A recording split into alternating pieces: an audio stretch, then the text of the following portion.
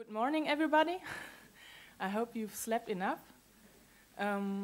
Welcome to A Way to Fuzzy Democracy, a lecture of the more socialistic part of the Congress. Okay, now you can ask questions later. And maybe first we'll introduce ourselves. My name is Svenja Schröder. I'm a student in Duisburg in Germany.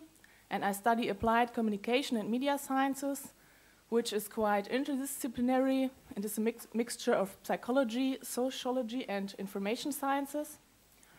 And I'm also working at an informatic institute and at a university in Duisburg. And maybe some words about Christiane. Well, hello. I'm Christiane Ruetten, and maybe some of you know me from yesterday. I had another talk about buffer overflows here. And for my background, I studied physics and mathematics in Duisburg. And now I'm earning my living with working journalistic for Heise Security. Maybe you know about it. And, well, I'm particularly interested in all the systematic and all the informational and that fuzzy stuff we're going to talk about. And let's see what we can make about it. And, well, okay, fuzzy democracy, I mean, you will find that term quite nowhere in literature or on the internet, and it's pretty new. I mean, it's about the idea that modern logic, like 1 and 0, is very sharp, and there's an approach in mathematics, it's called fuzzy set theory. This approach is much more, well, there's more like clouds. It's not fixed points, it's more like clouds. And this is quite the idea behind direct democracy as well, because if you think of participation of everyone in the state or in a community, you have a big cloud of people acting, of elements acting in the system, and that's pretty much the idea behind fuzzy mathematics as well, and hence the term fuzzy democracy. Well, okay, our first slide, I mean, this is going to be the introduction for the two-parted speech we are going to hold. And the first part would be best described with the best argument against democracy is a 5-minute conversation with the average voter. Well, I'd like to add something. Yeah, of course. It's not described, it's something for you to think about. And okay, right. This quote is quite useless if you've heard the first part of the speech, so maybe you find this just as a quote to think about as till we start. Okay. Well, it should pick you into a direction. What's wrong with democracy? If such intelligent people as Winston Churchill are saying these things, I mean. Okay, and the second part, we will be looking at modern communication and how it might change the way we think about and practice politics. So the first part will be held by Svenja. And would you like to tell what it's all about? First, we start with an introduction to democracy, about a very brief history of democracy, the idea behind democracy, the obligatory definition of democracy, and so on. Then we'll start to look at the citizens in a state as the center of the democratic process. Then further, we'll look at political participation and frustration. And then we'll look very briefly at the connection between new media and politics. Well, the second part that I'm going to talk about, it's a little bit about system theory and how we can apply to modern systems, state systems and political systems, and as well as information theory. We will make out that information is very much responsible for the relations between the elements in a system, and a little primer for fuzzy theory, how you can think about it and what you can make of it. And the end will be a little closer look at some interesting projects that we already have, that are already out there, and how they can be used and how they are implemented right now to make some fuzzy democracy and direct participation. And that will be a quite extensive part of it. So I think we'll start then. Okay. And then we'll start with democracy. Where does democracy come from? There are the Greek expressions, which I cannot speak Greek, so maybe you just read those cryptic letters. And it comes from demos, which means the people, and kratia, I hope it's right what I speak here, and it means power, leadership, and strength, and you could translate it with leadership of the people. So democracy itself could be defined in the following way. There are two parts. First, democracy describes a government system where the people have the control over the government ruling over them. And secondly, it's a more abstract. Democracy is a decision-making process where all participants have the same influence on the voting outcome. It's like, could be in your, I don't know, kitchen when you sit around the chair and say, around the table and say, okay, what we're going to eat today. 2 say meat, 3 say vegetable. Okay, then you're going to be vegetarians. Okay, and then is democracy equal to democracy? And there are very many forms of democracy, as you can see on this slide. Those forms are not nearly all forms of democracy, and we will speak in this lecture of the democracy, but you have to keep in your head that it's not the democracy, but it must be democracies as plural. Okay, now a very brief history of democracy. The first democracy was instituted in Athens. It's called the Athenian democracy. Okay. Later it was instituted also in other polis, which means city-states. Those were those ancient Greek city-states. And yeah, it was quite new because, well, I'm not so very, very used to ancient history, but the poor people said, okay, we will also want to vote and take part in collective decisions, and democracy was instituted because there was a need for governance as collective decisions. So all citizens could vote, not only the rich, with a restriction that all free and male citizens could vote. For today circumstances, this sounds quite, well, what? That sounds quite archaic, I think. Yes, but in ancient Greek, it was quite revolutionary, we could say. Okay, this form of democracy, the Athenian democracy, was often criticized because of ostracism. I don't think that everybody knows what ostracism is. It was a process where people could be sent to exile by voting, so everybody could vote, and if somebody should go into exile, and if it was more than, let's say, 50%, the person had to go to exile. That's, well, not very nice. Okay. So in medieval times, there was nearly no democratic government in Europe, so it was only in some parts of Swiss and other states, but it was no democracy in a whole government in the state. And 1787, the American Constitution was the first democratic constitution, and the USA was the first modern democratic state, which led to a kind of revival of democracy. Okay, and let's come to democracy today.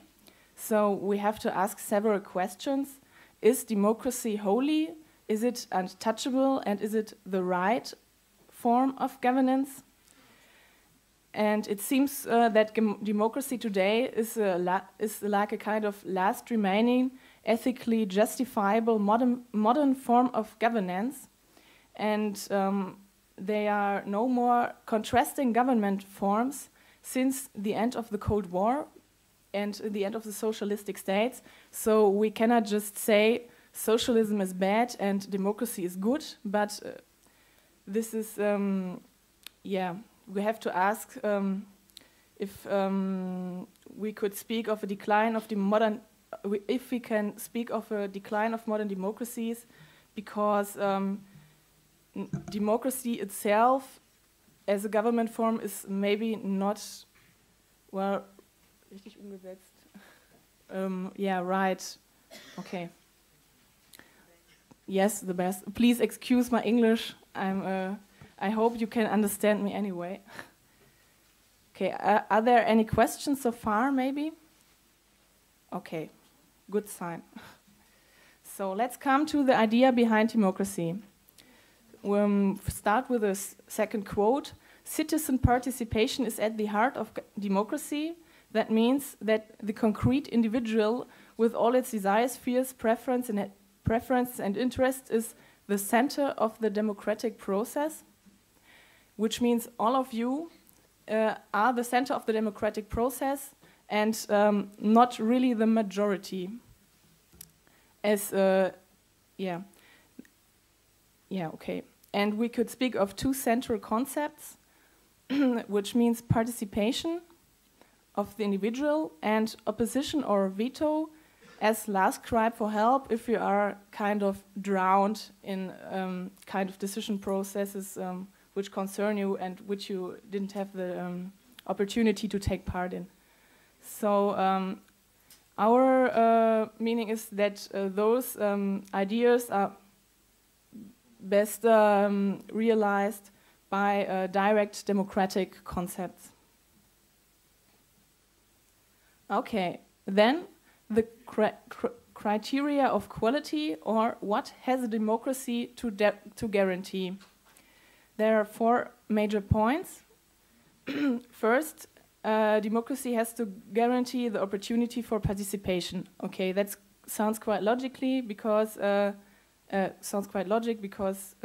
otherwise it maybe won't be a democracy.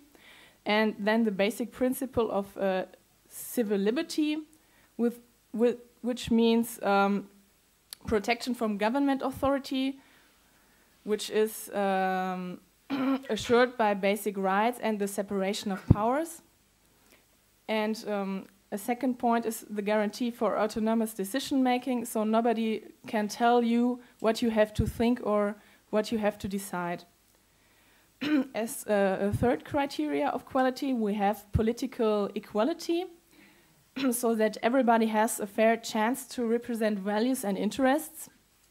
I have to drink some Clubmate.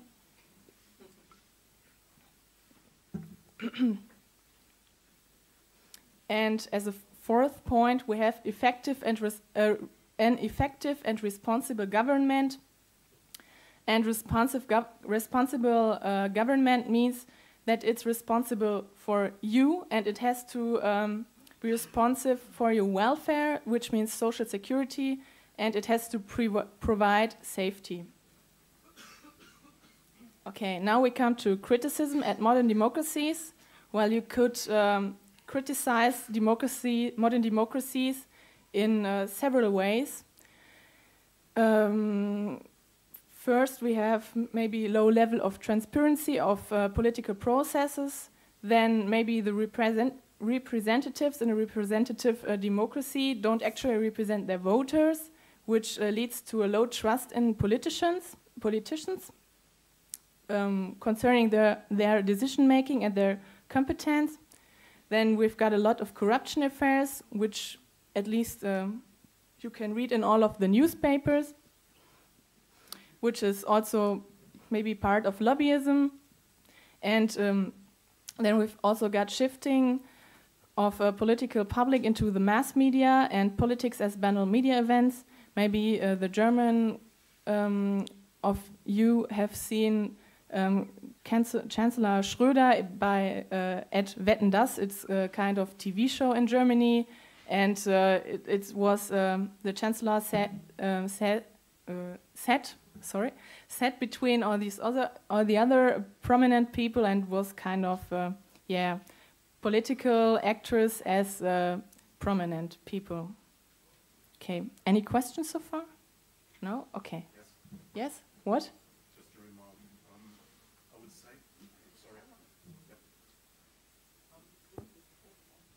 Okay. Okay.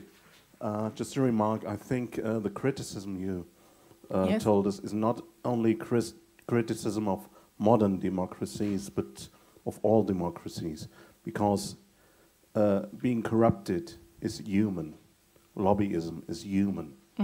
That's always been a problem. Okay, I just let this stand in the room, and we could make further discussions at the end of the slide. Thank you. Okay. So we have to ask a question: is democracy wrong? And then we have to say, no, democracy as a concept isn't wrong, but modern democracies need to be improved. So there are 3 approaches for reforms. There's first the reform of bottom-up communication, which means the communication from the citizen to the state, very shortly, and it means voting or citizen participation and other kinds. Then there's a kind of reform of lateral communication.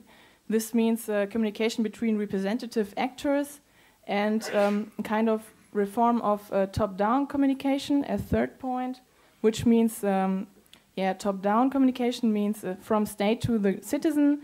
And you see, we've underlined the first point. We think that we have to reform bottom-up communication, which means that democracy, or better said, modern democracies need to be democratized. Yes. So we have to get closer to the original idea of democracy, which means we have to institute more direct democratic elements. So a second question is, do modern democracies serve the individual, or do all governmental decisions just serve the majority? And can the individual influence political decisions? So this leads us to the center of the democratic process, the individual or the concrete citizen. So I'll introduce you to the citizens. The citizens, how do they look like? And we can say that there's a kind of cognitive mobilization since the 50s. If you're interested in media, you know since the 50s there is the television,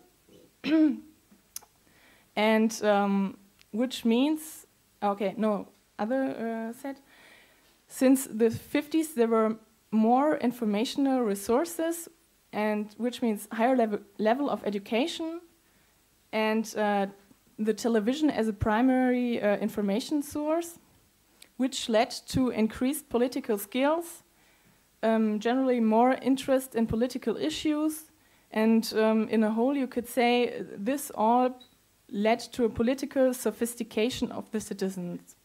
So,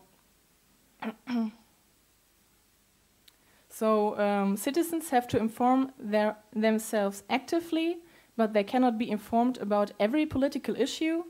You could maybe see it on yourselves. Maybe you know about the issue you're interested in, but if I ask you, okay, what about maybe whale politics? Do you know anything about this? It's just an example. So you have to say, okay, no, I'm not interested in whale politics.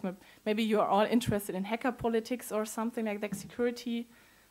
So maybe this was an example. So there's the question if there is whether there is a split into informed and uninformed citizens. Yes, and in a whole we could say today the politically informed citizen is a critical citizen. Okay. So I don't know if you're going to vote in your state or if you participate in demonstrations or something like that, but there are many some questions which are, why is the voting rate decreasing, or why are so many citizens demonstrating? And the central point of this is that voters have to think that they can influence policy, and if they think that they cannot influence policy, this leads to political frustration. and which means that they feel powerless and not integrated into the political process. So this is getting clearer if I explain you the following slides, which lead us to political participation. There are several ways of political participation, which are basically conventional participation and unconventional participation. Conventional participation is institutionalized, and unconventional is kind of acting out of the system. I'll explain both forms later, more detailed. And you could say that citizens concentrate on forms of political participation which are up to their motivations and goals. Okay, then I'll explain the two forms to you. Conventional participation is traditionally voting, going to vote in your state, and to other forms of conventional participation is campaign activity and communal activity, but I think voting is the most important. So the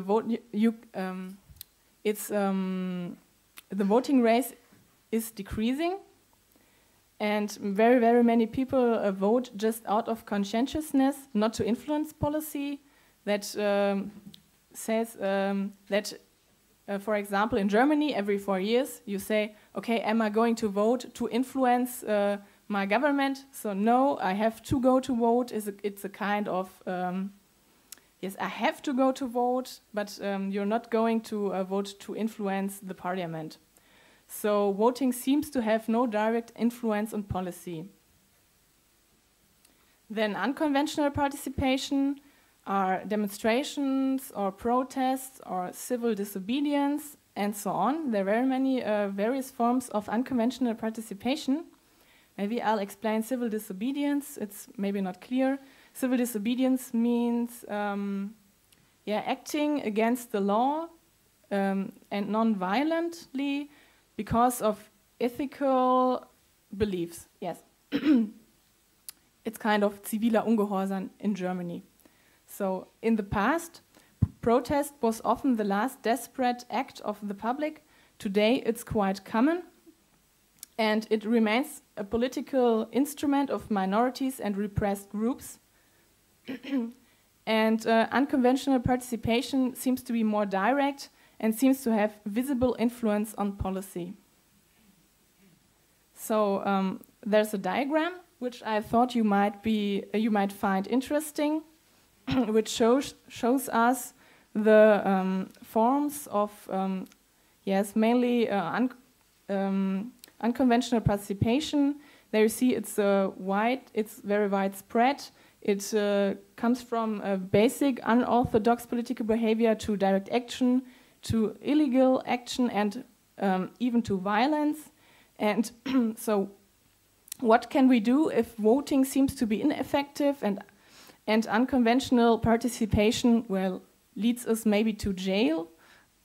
And then we say that new and more efficient ways of participation have to be institutionalized. Okay, then we have to ask ourselves,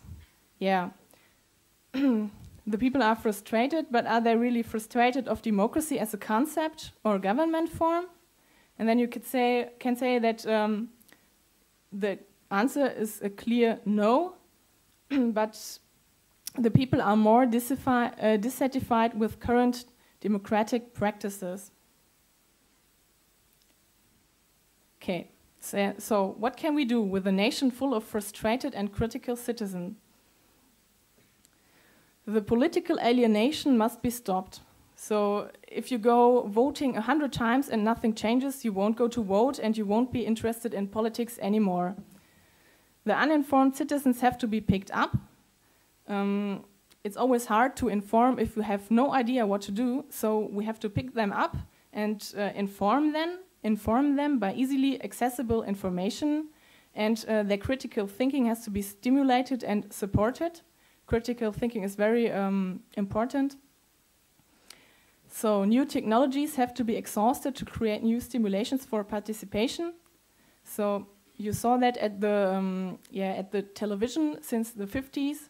Everybody watched TV, and if there's some kind of political issues in the TV, everybody's informed. So yes, and we can state that fascination for new media is a powerful motivation. That's maybe because we all sit in front of our computers every day. Okay, so we have to ask ourselves if new media is a kind of last resort. Okay, then I want to say briefly something about the internet and politics. The internet and politics is an interactive process. You sit in front of your screen and you can participate actively. Television is only one way. Maybe television makers tell us another thing, but television is really one way. So everybody is a sender or has the chance to be a sender. There's no need for physical presence. And you have no temporal limits. You can go into the internet 24/7. There's no censorship, okay, in the ideal case. And we think that the internet has a great potential to realize direct democratic concepts. Okay, any questions so far? Yes?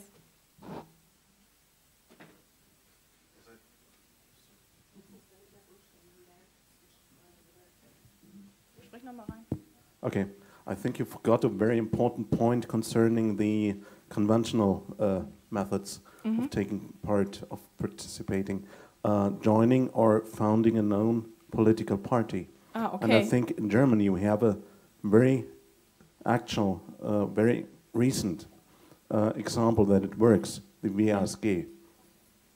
Yes, okay, thank you, okay. Maybe we'll add this later in our slides so that everybody can read this later. Well, I wrote it just down for the discussion afterwards, and I think we will be into that because it's a very interesting point. Because this is actually what we can do with the technology we have, and it can really aid. So I just wrote it down. It's great. Another thing, don't you think it's a bit naive to believe that since the 50s the situation, the democratic situation, got better? Because today, if I watch TV, I think I'm getting less intelligent because there's so much shit on TV. Yes. And I think the broad mass, and I think the broad mass is getting even less politically informed through that. And sure, my what is it called? My society, where I act, most people are informed, but the broad mass isn't really. There's. Okay, I'll briefly respond to this because maybe we should discuss really at the end. I noted it. We'll go into that at the end. We could everything okay? Okay. We could state that there's a split into intelligent people and really uninformed people in the media, but this is quite another point. So, okay. Then maybe we'll discuss this later if you are okay with this. Okay, we've noted it. So then... Oh, another pressing one.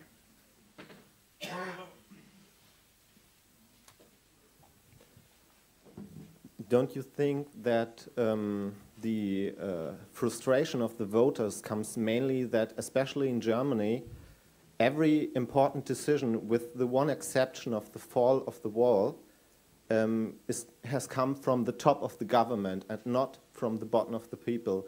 For example, the Hartz IV debate, people went onto the streets in great masses and nothing changed. Like Cole said, if the dogs bark, who cares? Yes, we could say that demonstrating in the past always led to a kind of revolution. People went to street to have a revolution. Today, nearly, okay, it's a kind of, yes, it's not everybody, but very many people are demonstrating, but not to have a kind of revolution, but to make reforms. It's kind of more common today.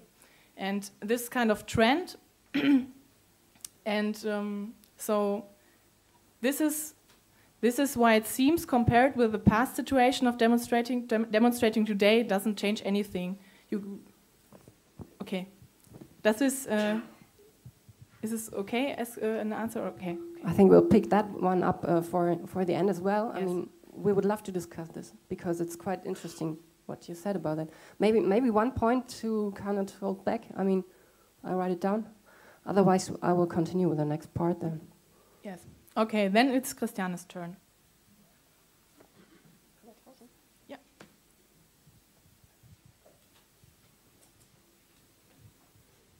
Okay, let's go a little bit into system theory and what we can make of it, because it's quite a universal instrument to think about nearly everything, as we will see. And basically, the idea behind system theory is, like Aristotle said, the whole is more than the sum of its parts. And, well, so let's look what this whole is about. I mean, it's a definition of a system. And a system is a set of elements and their interrelations comprising a whole, such that the whole is more than the sum of its constituents. Well, constituents is just another word for the elements in a system. And there's one thing to note about the elements, because the elements of a system, they are systems as well. And this is more like a recursive definition of a system, but it really works if you think about it. And this whole that Aristotle noted some 2,000 years ago, that forms more in it, that is quite, it's quite a finding, and this is called emergence. And emergence is something like that that cannot be explained by the constituents alone. And it's what, so the emergence must stem from the interrelations between the constituents. And one word on systemical evolution. And any system to be able to exist must differentiate against the environment. And there's no other opportunity for the system than to interact with other systems. And interestingly, as the constituents are systems as well, this holds true for the constituents. So the other way around, the interaction of any systems will lead to differentiation. It's how it works, and you can see it in any physical system if you think about it. And such you can say that differentiation and systematical interaction, they are like hen and egg. You cannot actually distinguish them.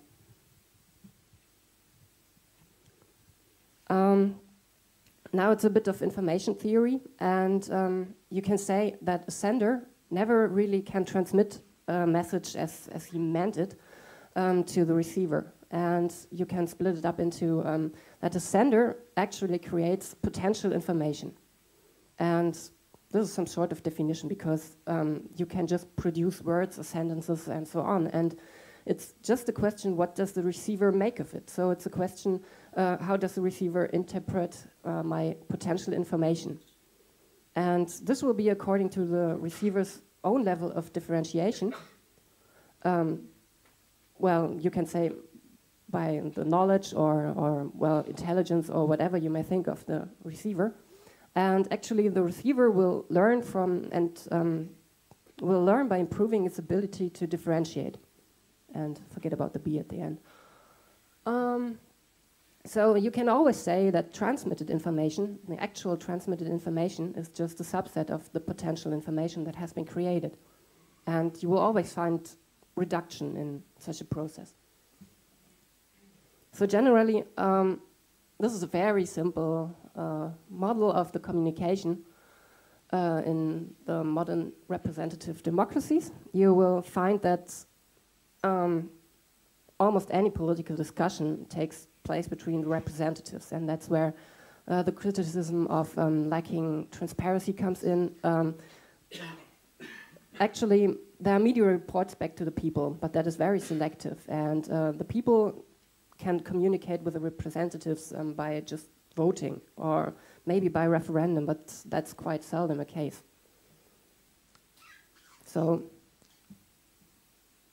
we can actually see how this reduction of informational flow will have an effect on that, because yeah, like I said, the voters in the system, they communicate by casting votes mainly, and petitions are rather uncommon, and other forms of direct participation in a conventional way. The communication backed by the media, it's usually suited for the broad interest, and those people with special interests and interest for special content, they must actively go around and search for that, and that's quite a lot of work. And so this step must be easier, I mean, to get to the information you really want. And there's even more reduction in the communication between the people and the representatives, and actually within the communication of the representatives as well, because usually the information that you gather and that are really there, the potential information, it gets reduced. It's like a 49% no and a 51% yes. It will be reduced to a simple yes. And that's just a reduction of information, and it takes place anywhere. And that's really bad if you want to see that information flow is really the key point to all of this. And this is a point where fuzzy logic actually helps. We will see a bit about that. So the information flow, if it's reduced, so from a systematical point of view, you will see that the interrelation between the elements is reduced within that system. And quite funny about this systematical view and system theory is that you can really apply to everything. I mean, it holds, of course, true for material systems, as any physicist will tell you. And it becomes more and more clear that it works even for states and for even psychological processes. And states and international companies are interrelated systems. On the other way, they form the constituents of a larger system with an emergence, of course. You can go into the states, which are constituted of governmental organizations, non-governmental organizations, and companies, communities, and the people voting in them. And it's just a point of view, it's quite relative, everything. And you can go down to political parties, they are constituted of the people in it, and so on. And it goes down to the level of atoms, and doesn't it? Okay, then take that one for, do you want to state something on it? Okay, great, that would be cool.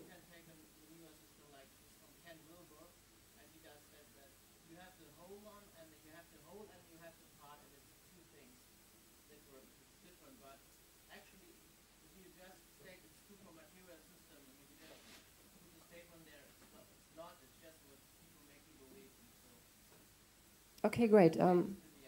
Yes, thanks. It's a good point, I mean.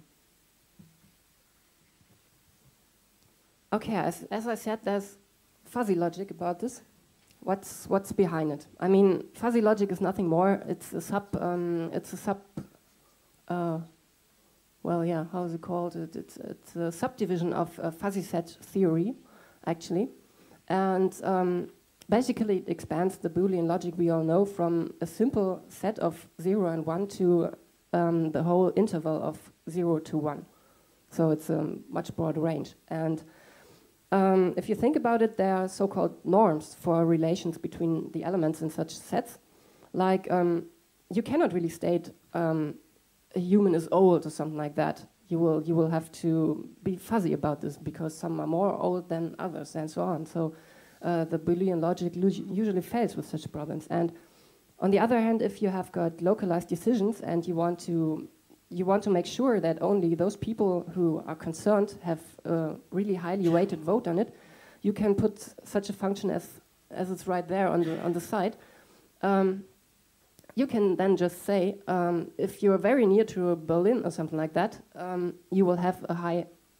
Well, it's very true that you are near Berlin, so you have high weight in a decision, and by this way you can construct nearly anything about those relations, and with those norms and relations, you can build very simple sets actually of messages. No, it's not messages. It's Aussagen. I just say it in German because I just missed a word here. It's just simple. Thanks a lot. It's expressions. There are simple expressions like if A and B or C, then D. It's nothing more like that, but they operate on fuzzy and changing input variables, and these systems, they are called expert systems, and you can do great things with that. Actually, your favorite washing machine does it, and there are a lot of technical uses for that, and some companies run their whole productions line on fuzzy theory and this fuzzy logic. And basically, if you make such norms and expert systems, these are pretty well subject to political debate. You can debate how it's better to put the function you see there. You could shift the curve to the right or to the left or whatever you think is right. That could be part of the political discussion and debate and put it on the vote. So I think there are some lessons learned from the theory behind this. And to put it a little bit scientifically, you can say any sufficiently interrelated constituent has direct influence on the system as a whole. It's something you can learn from system theory. And most people will know this as a butterfly principle. And butterflies' wing flap will cause thunderstorms somewhere else in the world. And you can also say that direct democracy really serves the individual in it, if it's under the condition that it's highly interrelated into the system. So to turn all this around, if in a state or a community the interrelation of people as constituents is reduced because they just can vote every 4 years and there's no communication back, then it will less and less influence the system's differentiation and evolution. Yeah, more lessons learned. You shouldn't reduce all the votes you have and all the decisions you make just to a simple yes or no. You should remember what it actually was distributed like. And basically, this leads to, if you take them as variables into your expert systems, that you can change them at any time. And also these results, they actually are reusable. Because if they change from time to time and anybody can change their vote on something, you will have direct influence on any system that's actually in place. That's if you make expert systems from all that, it's pretty neat, actually. There's, of course, lots of more to be learned from that, but I cannot think of anything right here, anything more right here, and it would be a part of a discussion or something like that. But basically, one can say that one of the key findings is that information flow and communication is the key to system evolution. And the good news about all this is that we're already pretty good at communicating with the internet and so on. And at this point, I'm going to introduce some of the projects that I found on the internet and that were brought to me and that can be used for political participation. One thing that I came across it is called Devotee, and that's the Debian voting engine. I mean, most of you will have heard of the Debian project. It's a Linux distribution that's produced by a free developer community, and they have developed a voting engine, and you can find it at debian.org/vote, and it's based on open communication over mailing lists that anybody can actually subscribe to, and even anybody without any restriction can make proposals. That's quite interesting about it. And to actually have this taken by the Devotee engine, you need to have supporters within the rows of the developers who actually can vote on it. But basically, anybody can make a proposal. Then there will be an open discussion over the mailing lists for at least 2 weeks, and then the proposer can anytime call for a vote if you think it's fit. And in the end, only developers are elective, and it's quite okay because you need to have some sort of limit to the people voting to this, because it's a very special project. It's just a Debian Linux project, and so it's quite okay to not have anybody vote on it. Basically, they work on the condorcet method for the candidate voting. I don't think I will go into that. Just note it if you don't.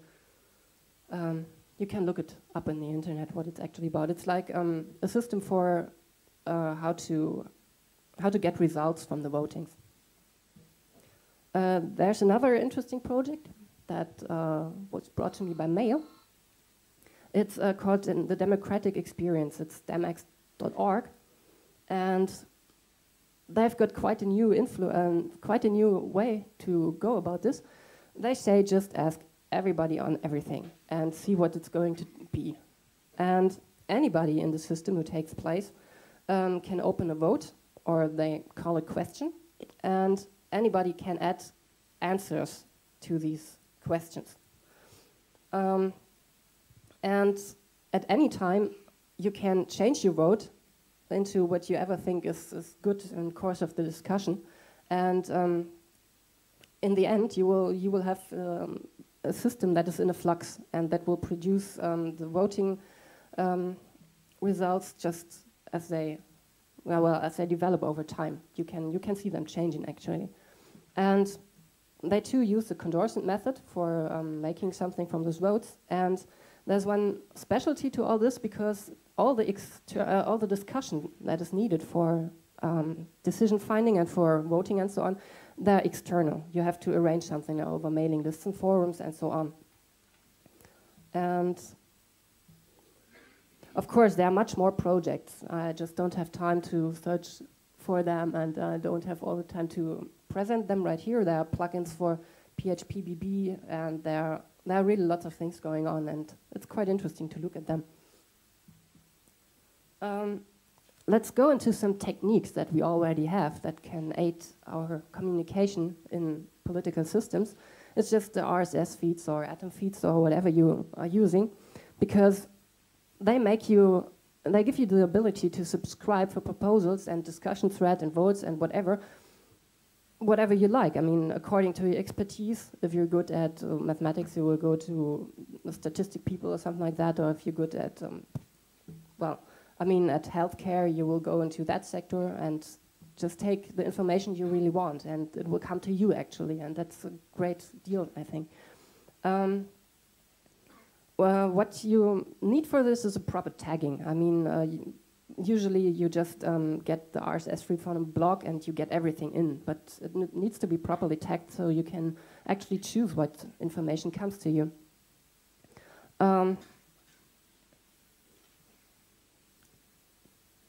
Okay, RSS feeds can be very perfect within combination with the slashdot principle, which I will tell you on the next slide, to minimize the amount of text you have to digest. And we will see in the next slide. And what is very interesting about this is the point that you don't need to be physically present at some discussion rooms or whatever the actual politics today take place in the Bundestag or wherever. You can do your politics in the evenings and free time, and just a bit of politics, but if you have lots of people doing a bit, you will end up in having more. That's my thesis on this. So what's about the slashdot principle? Slashdot, it's www.slashdot.org. I mean, most of you will know this.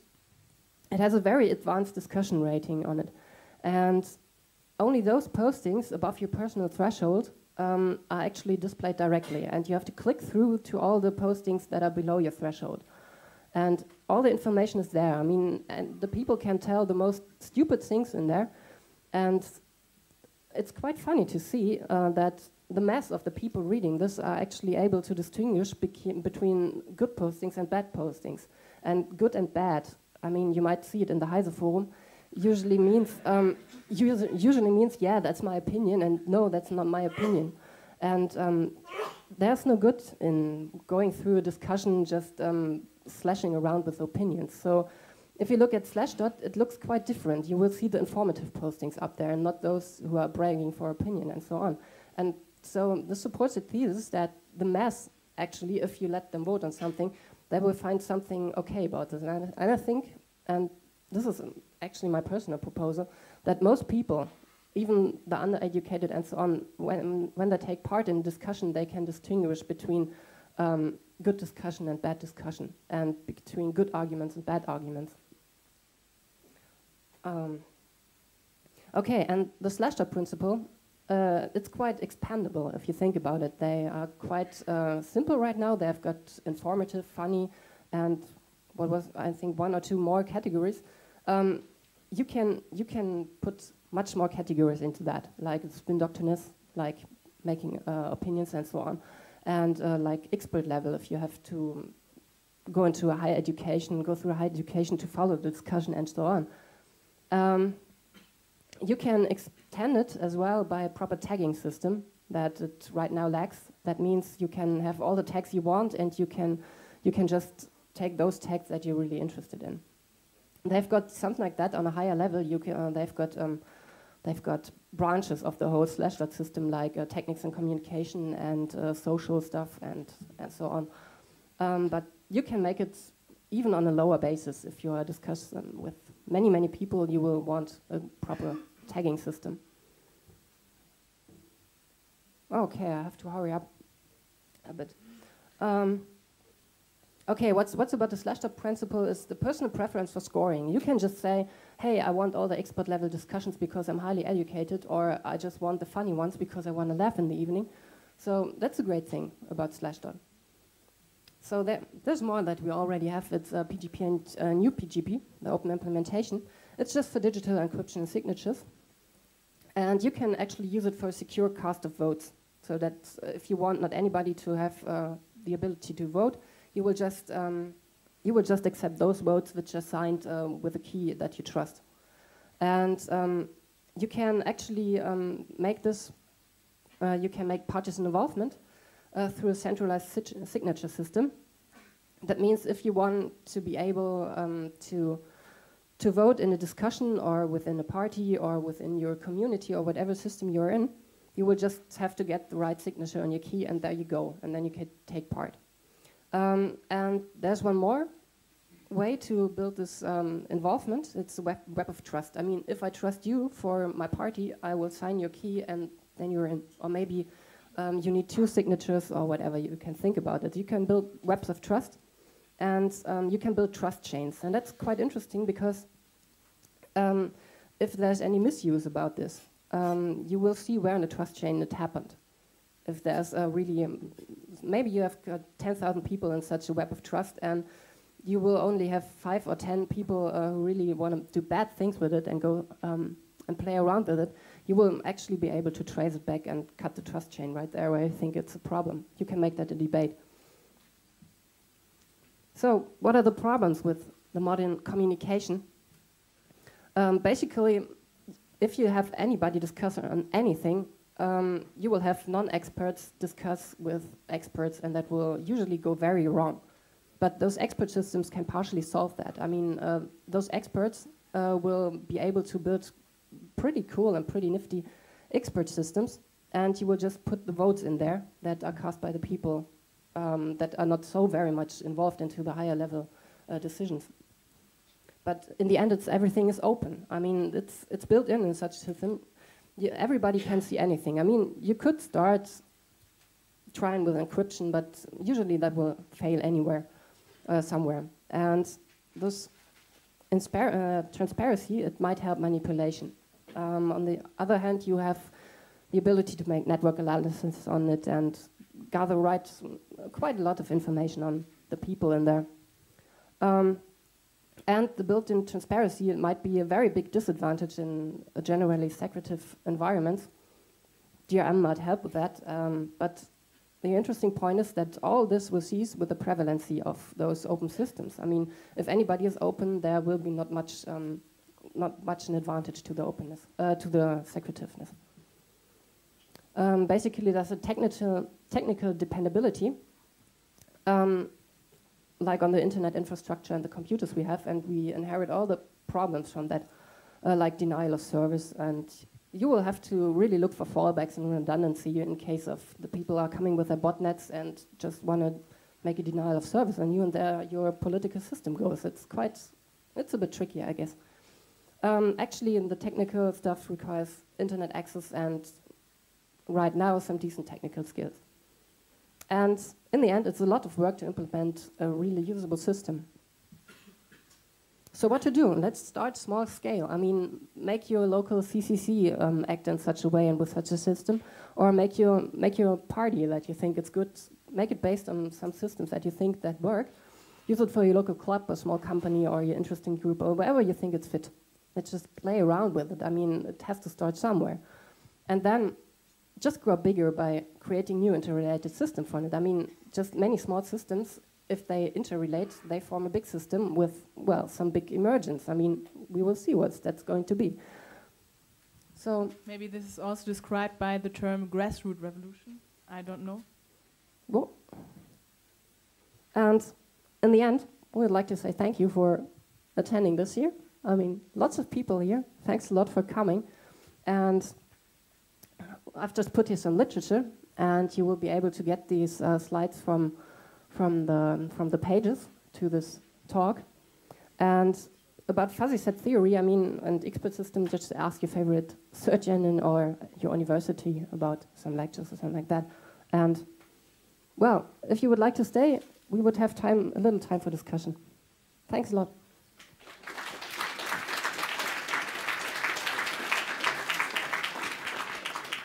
Maybe is the next lecture person here already, or? Okay, then maybe we can have a short discussion. So, please. Well, one problem I see with your approach to democracy and fuzzy democracy is demographics in our highly developed countries. We have a very large number of growing old people, and the normal democratic processes don't grasp them really, because the older people get, the more they tend to vote in favor of a status quo. And so even if we have a highly informed community, that doesn't mean they vote in favor of logical or to the favor of the whole community. Well, actually, that's a point that I was quite surprised by when you look at Slashdot. There seems to be some emergence from these systems that actually make it work. I mean, it's not really explainable. We have to try it out.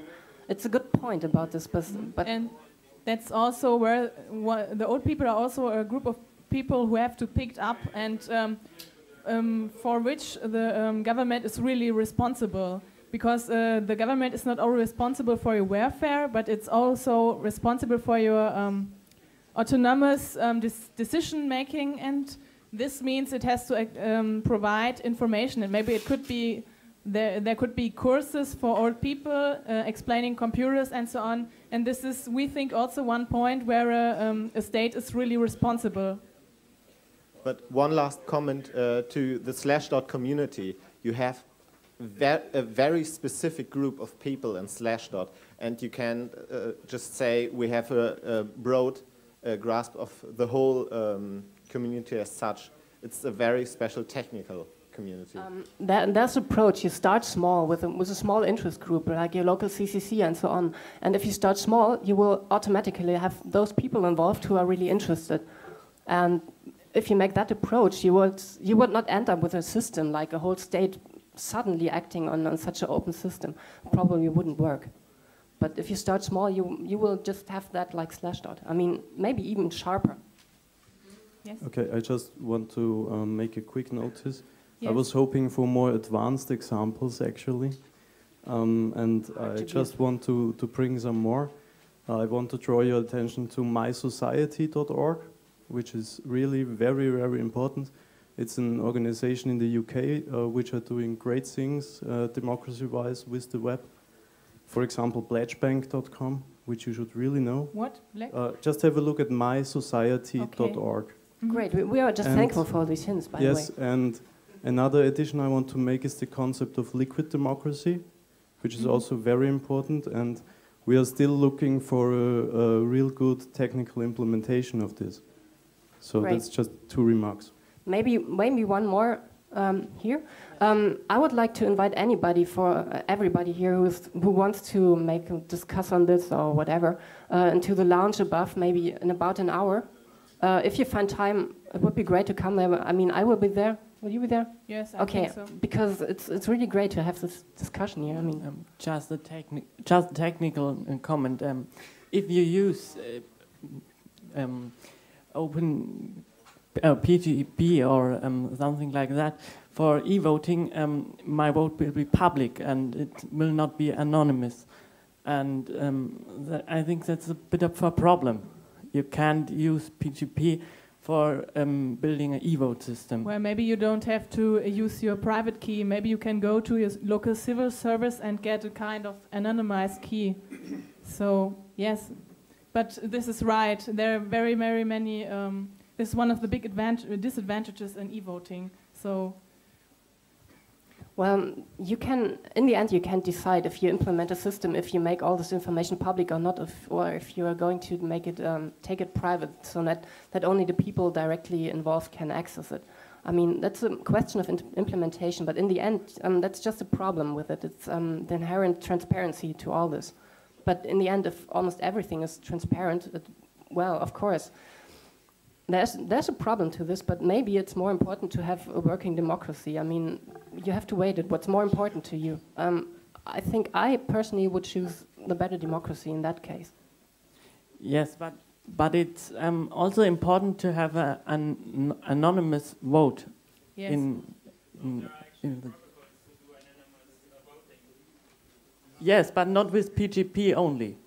Of course, there's more to it. Okay, I would say let's free the room for the next speech. Yes. And we could maybe in an also- hour up above in the lounge, and would be happy to see you there. Thanks.